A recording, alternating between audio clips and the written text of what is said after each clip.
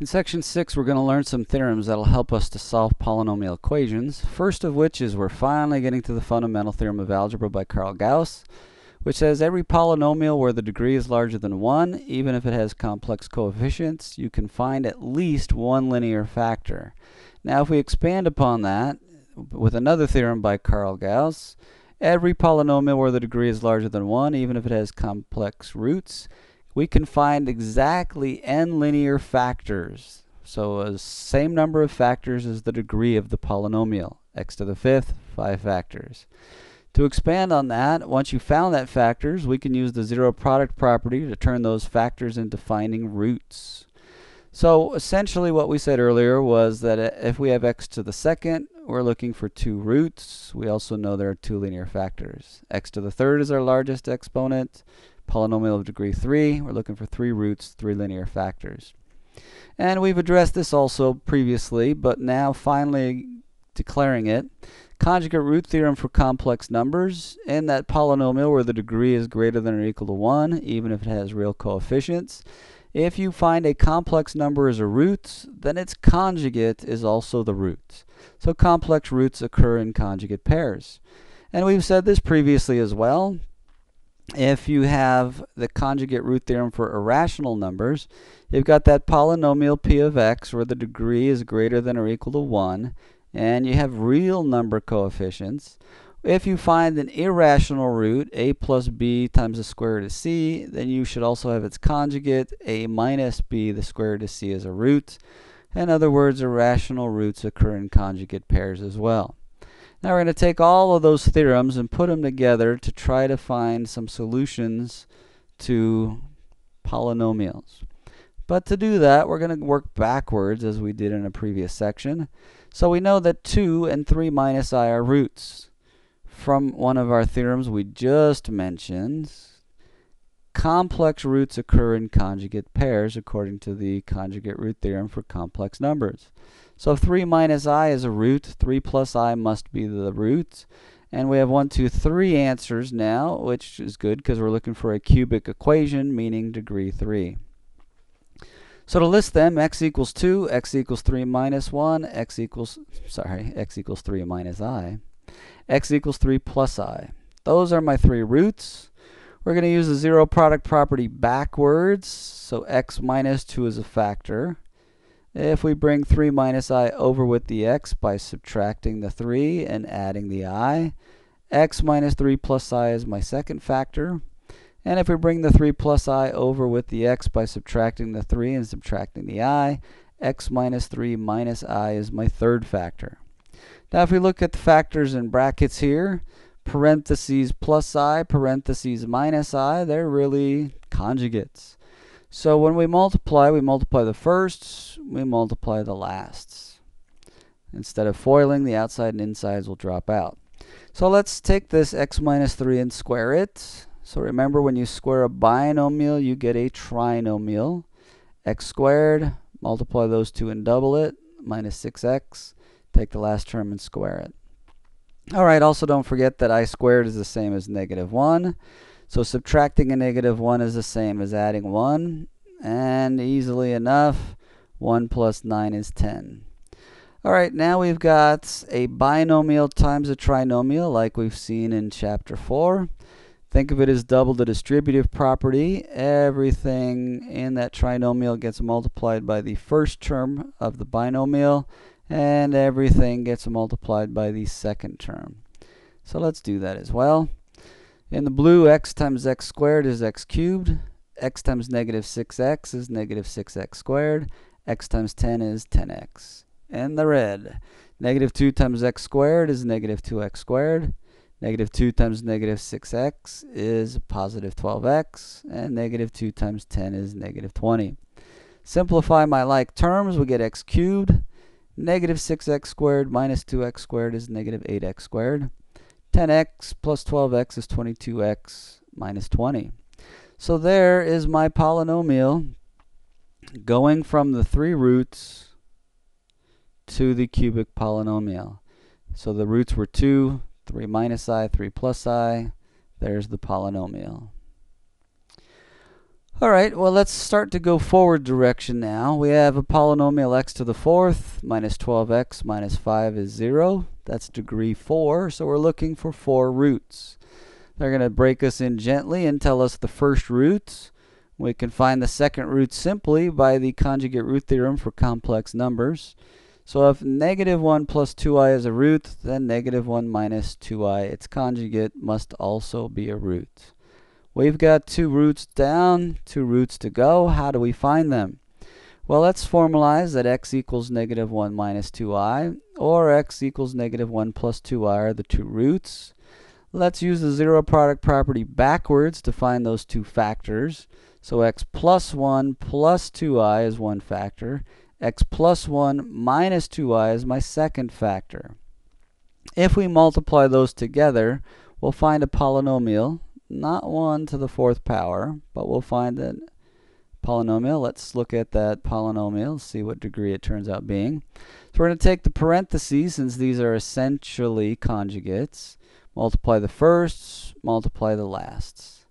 Take that binomial and square it is x squared plus 2x plus 1.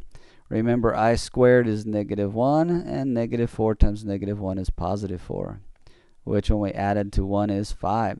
So when we multiply our 2 roots together, backwards using the zero product property, we get a quadratic, or x to the second. How do we find the remaining 2 roots? Well, synthetic division won't help us out here, but I'm going to take x squared plus 2x plus 5 as my divisor, divide that into my original polynomial, and leaving placeholders, x to the 4th plus 0x cubed plus 0x squared minus the 12x minus the 5. My quotient will be a quadratic polynomial. It'll be x squared. And if I solve that using the quadratic formula, I'll find my remaining 2 roots. But first, long division. So it's important that we learn this. So x squared times x squared is x to the 4th. Let's distribute that out. X squared times x squared is x to the 4th. X squared times 2x is 2x to the 3rd. X squared times 5 is 5x squared. And instead of subtracting polynomials, we are going to add the opposites. X to the 4th drop out. No x cubed minus 2x cubed is negative 2x cubed. No x squared plus negative 5x squared is negative 5x squared. And we bring down the next term. What times x squared is negative 2x cubed? Well, negative 2x. Distribute that out will give me negative 2x to the 3rd. Negative 2x times positive 2x is negative 4x squared. And then negative 2x times positive 5 is negative 10x. Again, instead of subtracting polynomials, we'll add the opposites. When we do so, the x cubes drop out to 0. Negative 5x squared plus 4x squared is negative 1x squared. Negative 12x plus 10x is negative 2x, and we bring down the next term. To continue long division, what times x squared is negative x squared? Well, that's negative 1. To distribute that out, negative 1 times x squared is negative x squared. Negative 1 times positive 2x is negative 2x. Negative 1 times positive 5 is negative 5, and instead of subtracting polynomials, we'll add the opposites. X squareds drop out to 0, x to the 1st drop out to the 0, constants drop out to 0, and they better. If we did not get 0 as a remainder, we did something wrong somewhere along the way. We started out with 2 roots, which gave us this polynomial when we did the zero product property backwards. Long division, we should get a remainder of 0. So my other quotient holds the secret of my other 2 solutions. X squared minus 2x minus 1. So let's just take that, throw that into the quadratic formula, or complete the square, or factor. It will not factor, so let's use the quadratic formula. A is 1, B is negative 2, C is negative 1. Substitute that into the formula, simplify. Square root of 8 can be simplified as the square root of 4 times the square root of 2, which is 2 square roots of 2. And there's a greatest common factor of 2 in the numerator, which when we factor it out leaves me with 1 plus or minus 1 square root of 2. When we divide that 2 factor in the numerator with the factor of 2 in the denominator, we found our other two roots, 1 plus the square root of 2, 1 minus the square root of 2, which reminds us of the the conjugate root theorem for irrational numbers. If you get one irrational solution, you should have its conjugate.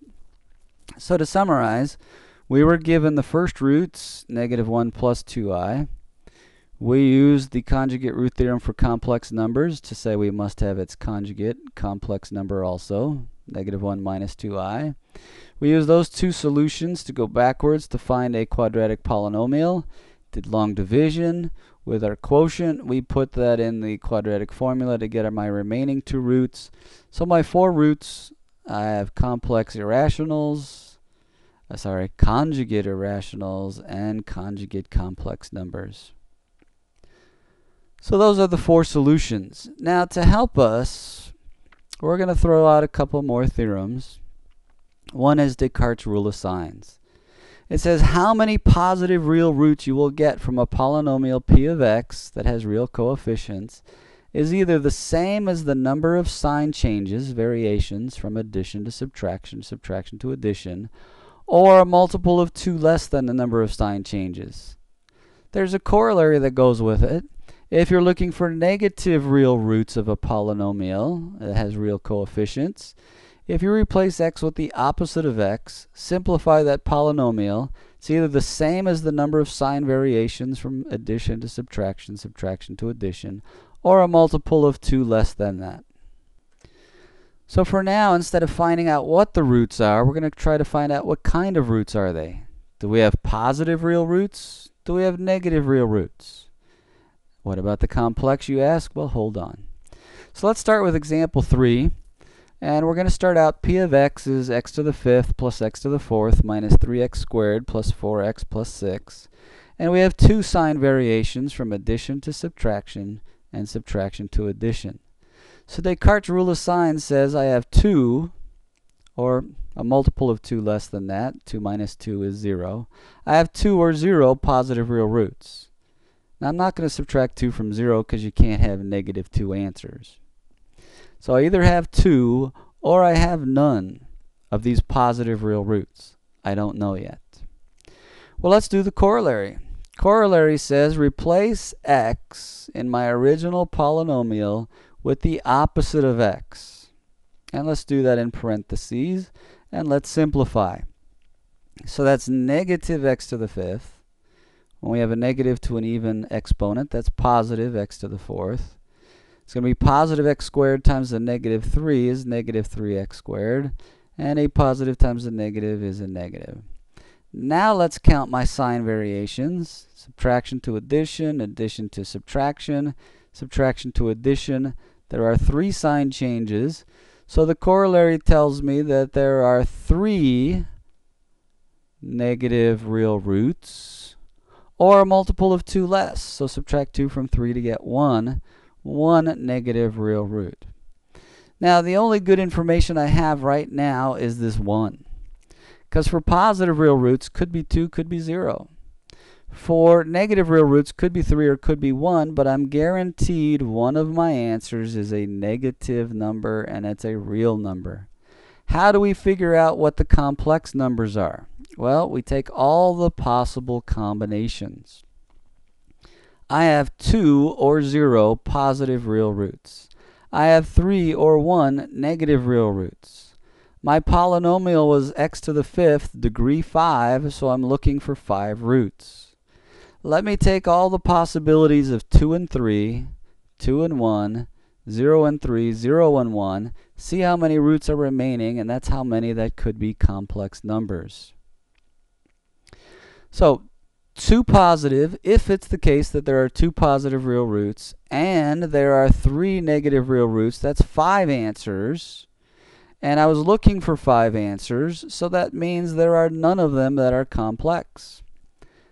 But it could be the possibility or the combination that I have 2 positive real roots with 1 negative real root. 2 plus 1 is 3 roots. I'm looking for 5, so 2 of them could be complex roots. Well, it could be the case that I have 0 positive real roots with 3 negative real roots. 0 plus 3 is 3. That's 3 of my 5 roots. So my other 2 roots could be complex numbers. Or perhaps it's the case that I have 0 positive real roots and 1 negative real root. 0 plus 1 is 1. That's 1 answer. I need 4 more. They could be complex numbers. And so what I have here is, what I know is so what we have are, I could have 2 or 0 positive real roots. I could have 3 negative real roots or 1 negative real root. And I could have 0, 2, or 4 complex roots.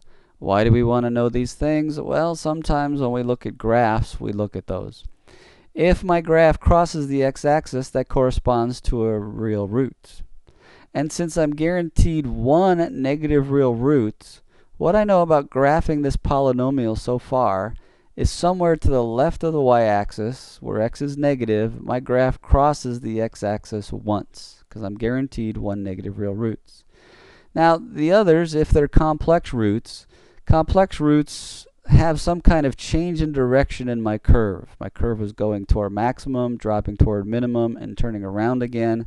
That's an indication of a complex root. It's possible that could happen if I have 2 complex roots or 4 complex roots. We won't really know further until we spend more time graphing. Alright, that's our look of our Swiss Army knife of theorems that will help us solve polynomials.